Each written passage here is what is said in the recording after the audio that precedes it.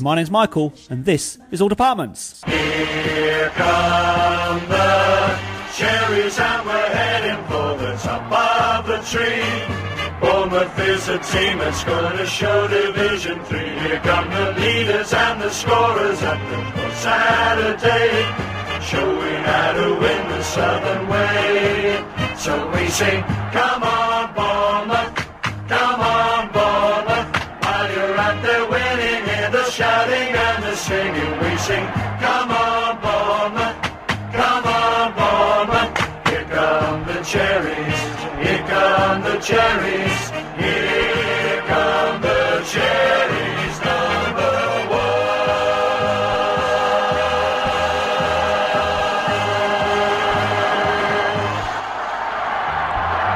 Hello and welcome to All Departments.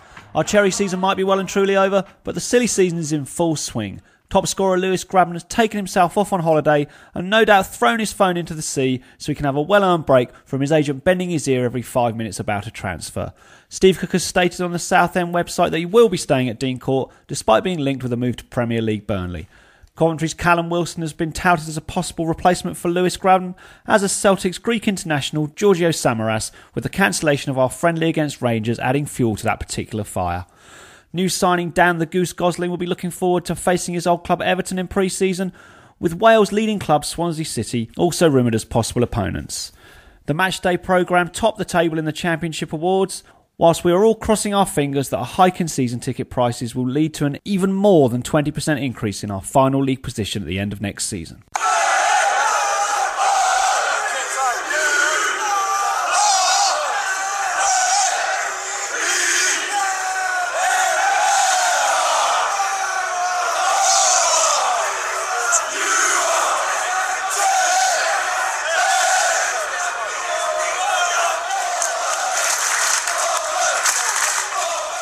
Like most young lads, when I was growing up, the players I used to watch at Dean Court seemed closer to superheroes than normal everyday human beings. Despite much water passing under the bridge in the years since, I still see those players from the early 80s as titans in the history of our wonderful club. Amongst them was Milton Graham, a man who wrote his name into Dean Court history 30 years ago, and I'm thrilled to say he joins us on the phone now. Milton, welcome to All Departments. Hello, Michael. So we'll talk about your glory days at Dean Court in a minute. But first of all, tell us about your early days as a footballer. I know you were born in London and you spent some time with Chelsea and Spurs. How did you end up coming to Dean Court? Well, we got to a school cup final. It was the national trophy, and we had quite a decent team between, what would they call it nowadays? Year 6 and 7, I think it is. I'm not sure. I was around 12, 13 going on. And we got to a national final. And I'd been at Chelsea and Spurs in the schoolboy setup, but probably thought I'd arrived and didn't do the right thing, shall we say. Yeah, so sort of taught me a lesson.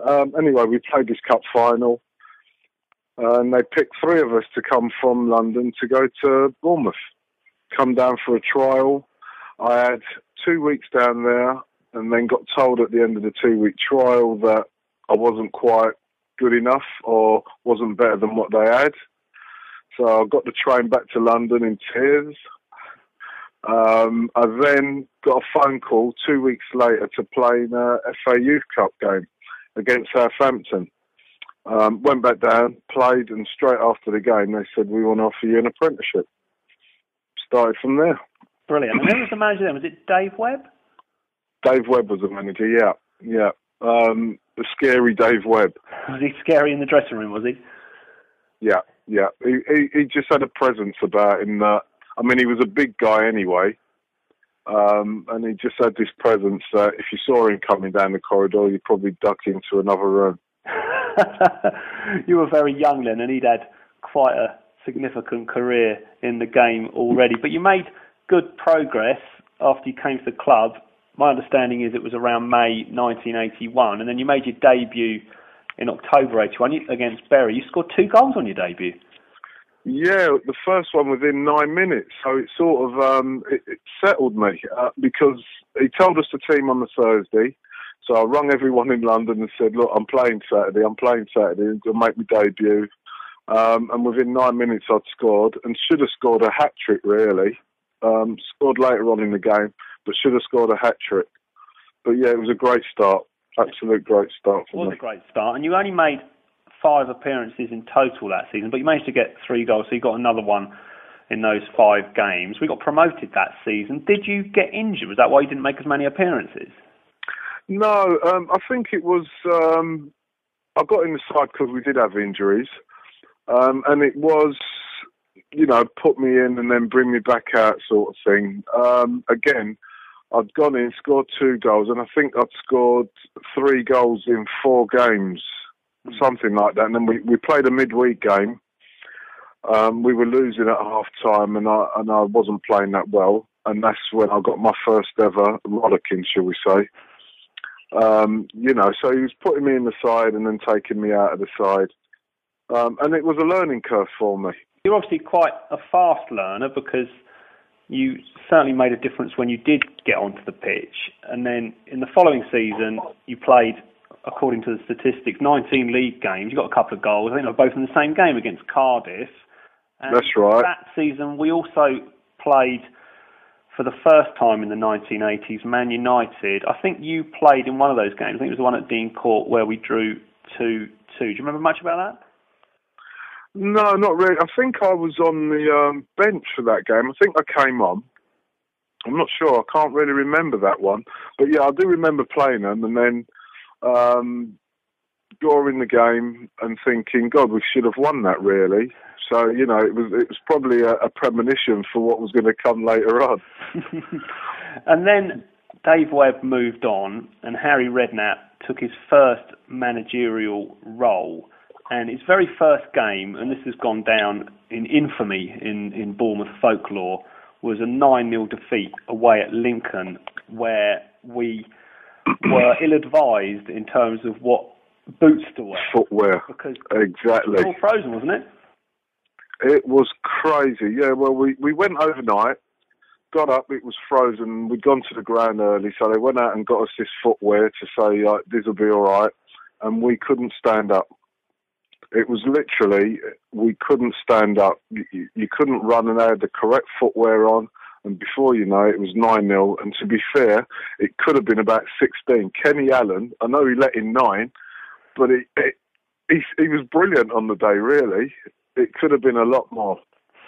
A lot more, yeah. That wasn't a good coach trip back. No, I bet. And then Harry's first spell as caretaker came to an end. I think he wanted the job, but Don Megson came in for a little while, and then he didn't last that long, and then Harry took over again. What was it like working with Harry in those days? He's just a fantastic motivator, a great understanding of football, and just taught me a lot of basics, which you think are basics now I look back. But it's an art to it, how to manage people, and I still take a lot of what he's taught me into the future, into different jobs. How to treat people. He can be a bit fiery. I have seen him lose his temper a few times, but what a great coach! Great coach. And then it wasn't long before the glory arrived for Harry and for yourself, because in January 1984, as we all know, you scored the first goal in our 2-0 win over Manchester United. That must have been a very proud moment in your career. That was a very proud moment. I still get people who I meet to this day and we'll talk, and someone will say, you used to play football, and some people look it up on Wikipedia and then come and ask me later on just to make sure. It's fantastic. It's just one of them things you'll never forget. Great day.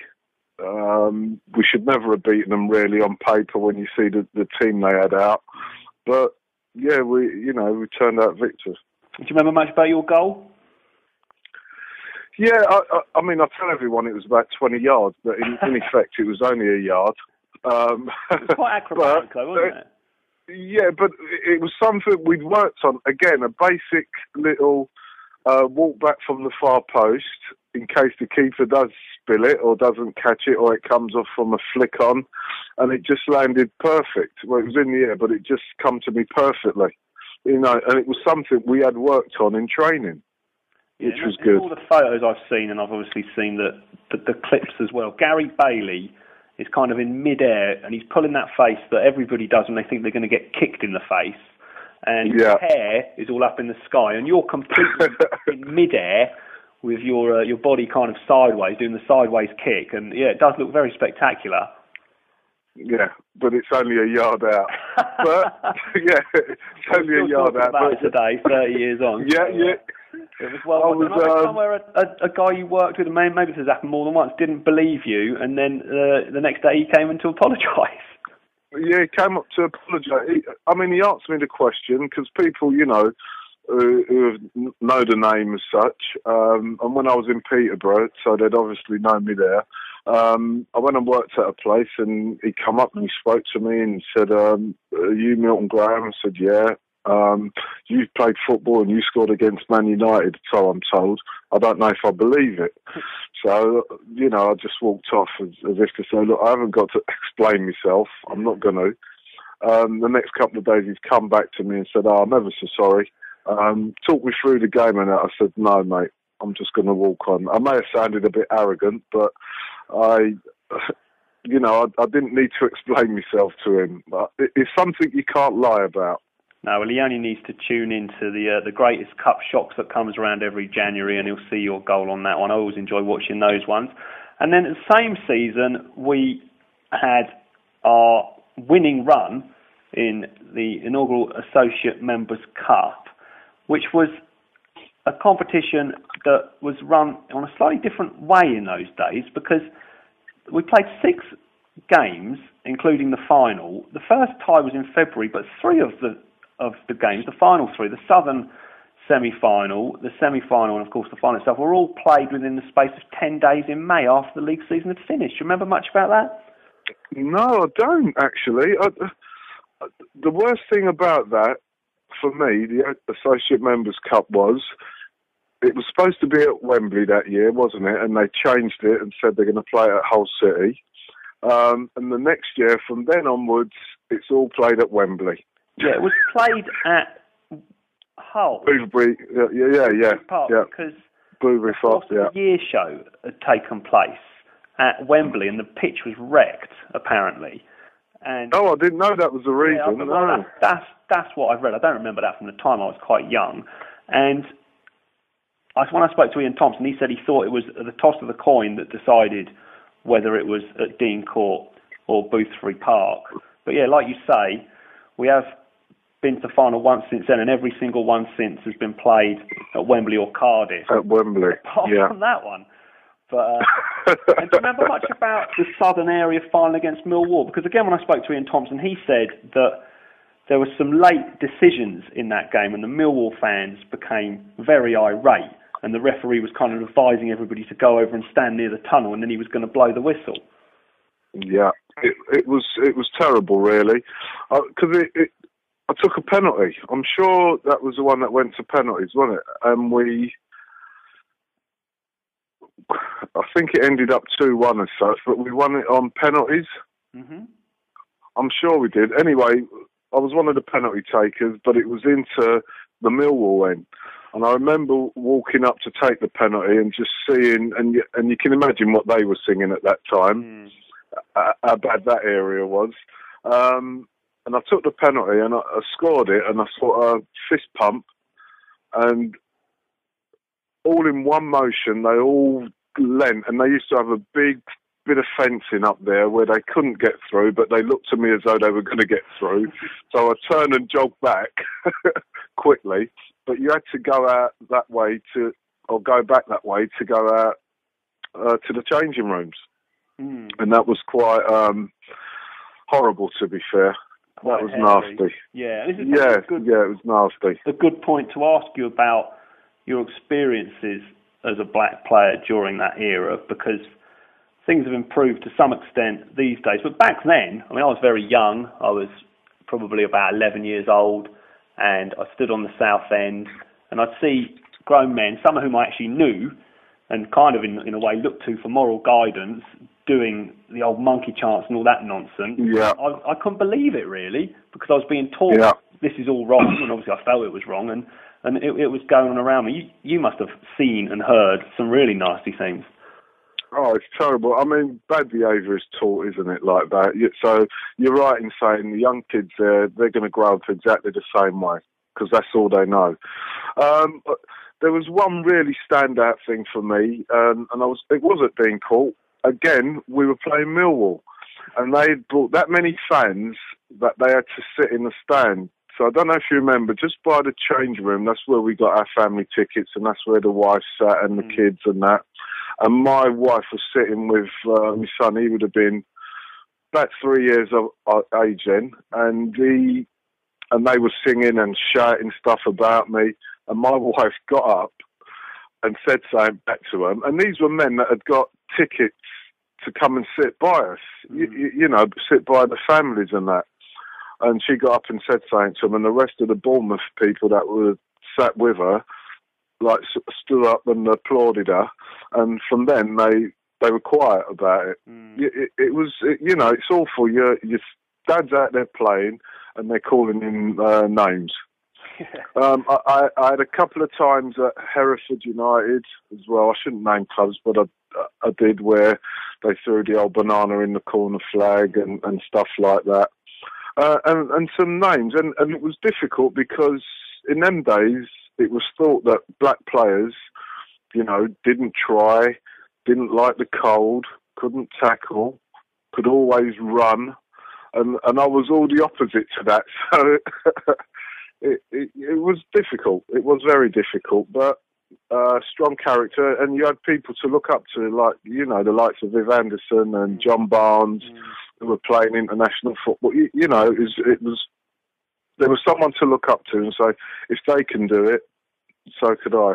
Absolutely. And did the manager or anybody around the club ever say anything to you about it, or was it just a case of, and I don't really like saying this, but the attitude being, we just got to get on with it and prove them wrong? No, you know, we never really spoke about it as such. I don't ever remember any of my managers pulling me to one side and saying, that's wrong, you need to get on with it, and, you know, don't listen to it. I don't remember that. It was sort of accepted. You know, I'm not saying they thought it was right. It was just accepted that was a part of the game, and you'd grow up and deal with it. You know, where I knew some players that just couldn't deal with it. Yeah, and no surprise there. But you did deal with it in the right way on the pitch, and going on to happier things. Once we saw Millwall off in that Southern Area final, it was 3 days later the final was, up at Boothbury Park. We won 2-1. There isn't really much of a record in terms of any footage that I've been able to track down or match reports, but you scored, I think they scored first, didn't they? Yeah, they scored first. And then you scored the equaliser. Do you remember anything about your goal? I do, because it would have been, 3 weeks, maybe 4 weeks previous. There's a great Glenn Hoddle goal against Watford where he like does a Johan Cruyff flick and chips it in the far post. And it was exactly the same, but on the other side. But it was on the other side. And, you know, it's only when you rung or text and said about doing the interview that I thought, God, that was one of my really good goals, that was, thinking about it. Yeah. And I remember it vividly. That's exactly it happened. But if it had been Glenn Hoddle who did it again, it would have been really talked about, you know, as his was. But yeah, it was a really good goal. And then, so yeah, I remember that. Later in the game, Paul Morrell got the winner. I think it was in the 72nd minute, according to my book of statistics here. And was it a tough game? Was it as close as it sounds, or were we in charge? It was a tough game, because they were a big, strong side. Do you remember Billy Whitehurst? I do. They had big centre forward, well, didn't they? Steve McLaren played, yeah. Went on to be England manager as well, yeah, you know. But Billy Whitehurst was a big beast, strong. Yeah, it was a real tough game. and we sort of come through and won it. And then, it's great. How were you presented with the cup? Was it on the pitch or in the dressing room? I think it was on the pitch. We stood around, had a chat, and then it was presented on the pitch, and got. I'm sure my eldest son has still got the medal for it, because he took all my medals and that. I'm sure he's got it. These days, teams seem to have open-top bus celebrations when they get a point away from home. But back then, things were a bit more low-key. But was there any recognition in the town? Did you get a reception with the mayor or anything like that? No, we went back to the ground. I suppose we got congratulated by the fans. We didn't go on an open-top bus because it was. I mean, people used to call it the Mickey Mouse Cup as well, you know. But it was the trophy that we'd won and deserved to win. I suppose we did get a bit of recognition, but not, you know, no open-top bus or anything like that. I've still got a pennant in my loft. AFC Bournemouth Associate Members Cup Winners 1984. Maybe I'll get that down and hang it in my son's bedroom after I chat to him. Oh, good. And then the following year, which I think was your last year with us, you played about 20 games, and we had quite a good run defending the trophy. I think we got to the Southern semi-final. I was at this game. I remember it quite clearly, actually, because it was quite a bright April evening, and we lost 3-2 at home to Brentford. I think that might have been your last game for the club, was it? Yeah, is it another game I think we should have won, really? I'm not too... I'm just trying to think of the opposition who would have been playing for him, and I can't... The big centre-half, he's assistant manager now at Crystal Palace. Right. He was doing a job before. I'm trying to think of his name and I can't. No. But he was a big centre-half, blonde hair lad. Oh, I can't think. But yeah, I think we should have won the game again. And it did go on to be my last season.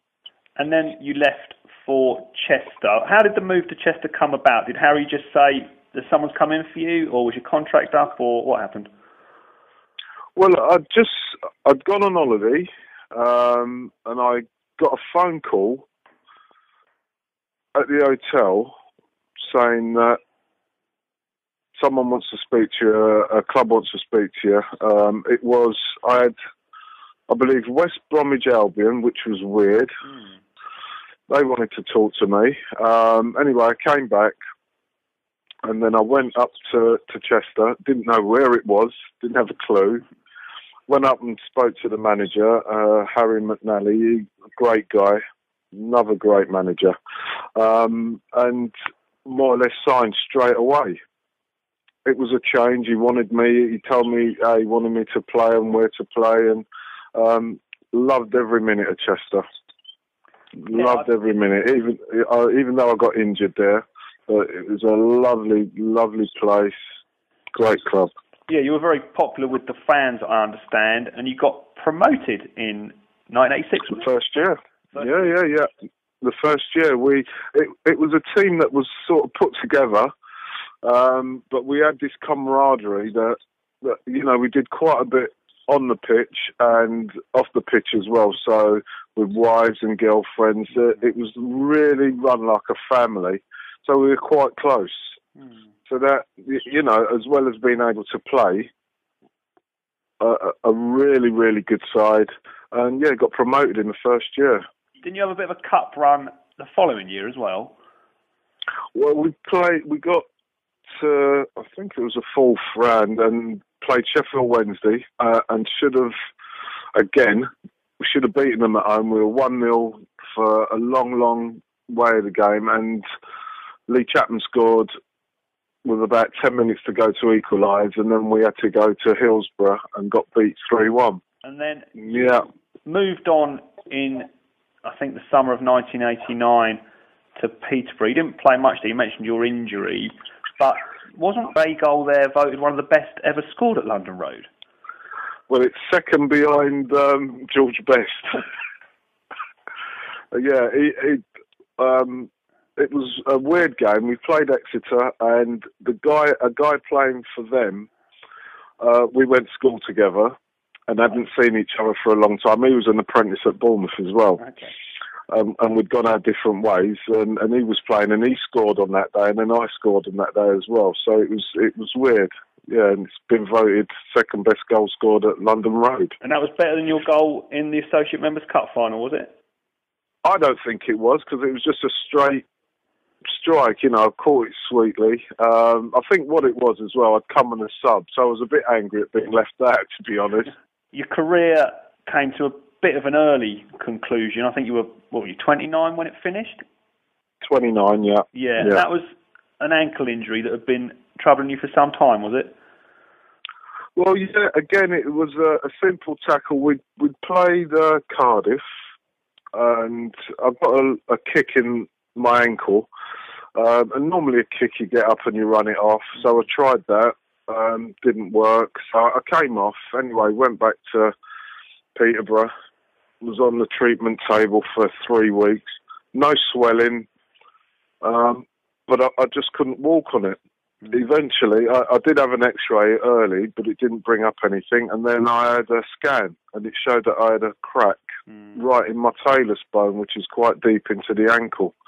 Operated, but he'd tightened my ligaments too much, and I couldn't get a full range of movement, so I was constantly in pain. So I had to retire. But you've been carrying that injury for a while, so is it just the fact that you've been playing in pain, you couldn't play as much as you wanted to, and you couldn't reach the level that you knew you needed to stay in the pro game, that persuaded you to Exactly. That was the reason. It wasn't because the manager said to you, do you know what, I don't think you can cope anymore at this level.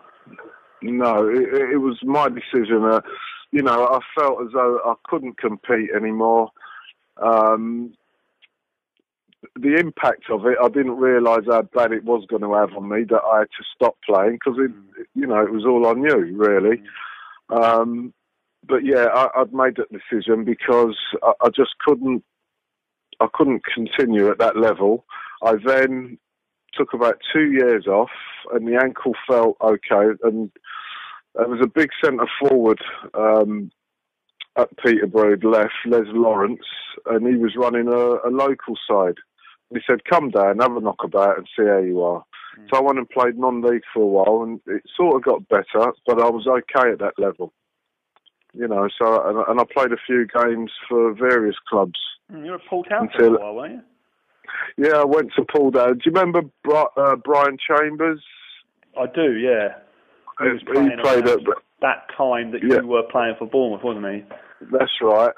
He rang me and said, "Look, come down. I've heard you started playing again. Come down and have a few games with us." And I travelled down and played, and then travelled back. And that was good. That was good. I enjoyed that. But then again, as playing at that standard, it was quite a decent standard.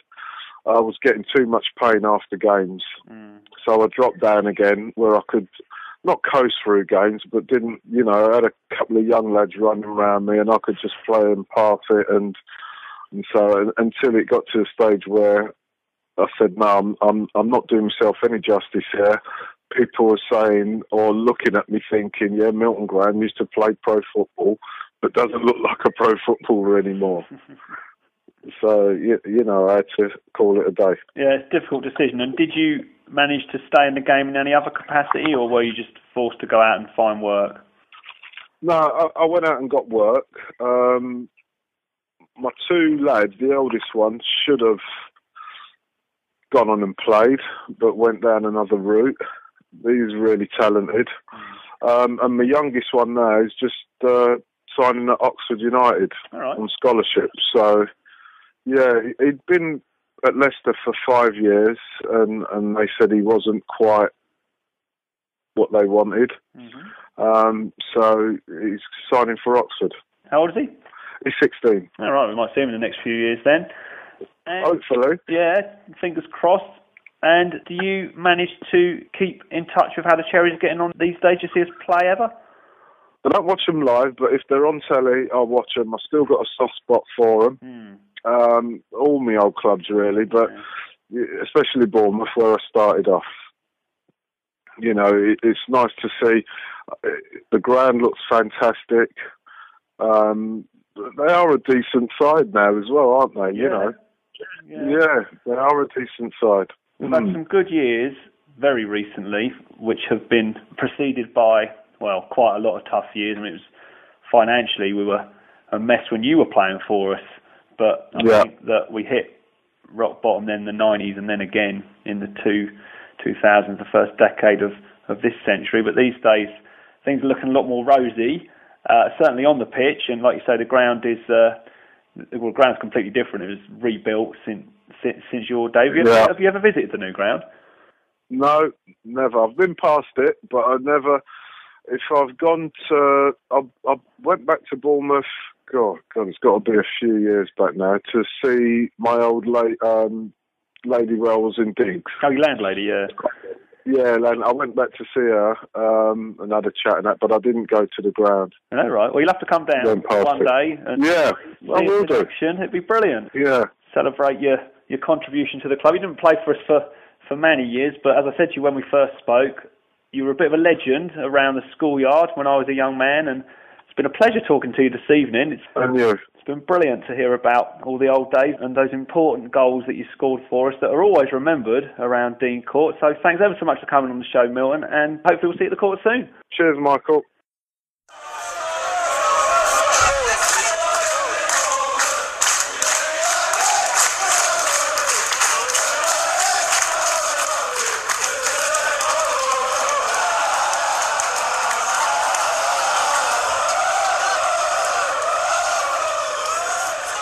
Brilliant to hear from Milton there. I hope I didn't sound too starstruck when we were talking.